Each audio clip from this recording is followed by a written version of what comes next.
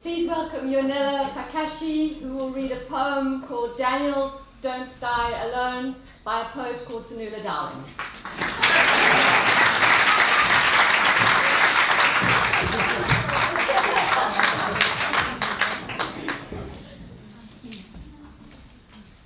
Daniel, Don't Die Alone by Finuala Dowling.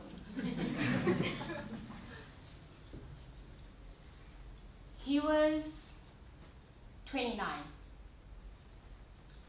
Actually, he was older than that.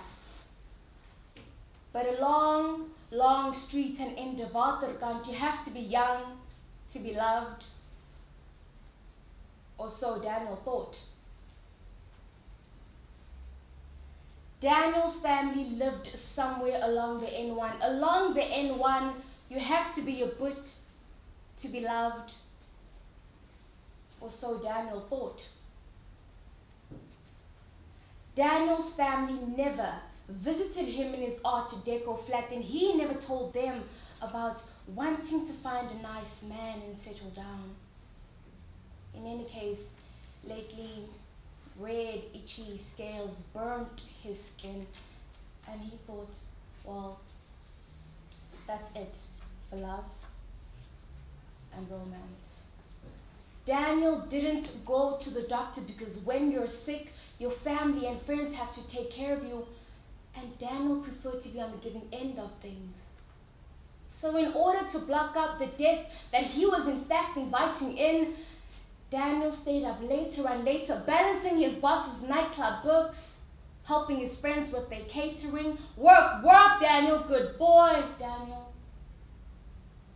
Till one day, he woke up and swayed and fell. Daniel called a taxi to his death because he didn't want to disturb his family or bother his friends, though some did come by the ward that night and heard him ask, "Who are the others in the room? Who is that standing behind you?" Then the few friends left and Daniel died.